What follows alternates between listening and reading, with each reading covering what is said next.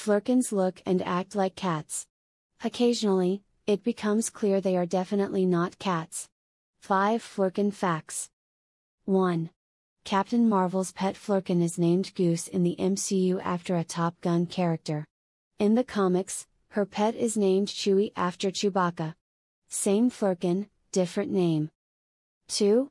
Captain Marvel first met Chewie while on an alternate Earth. She threw Chewie at a time-traveling wizard as a distraction. It worked. 3.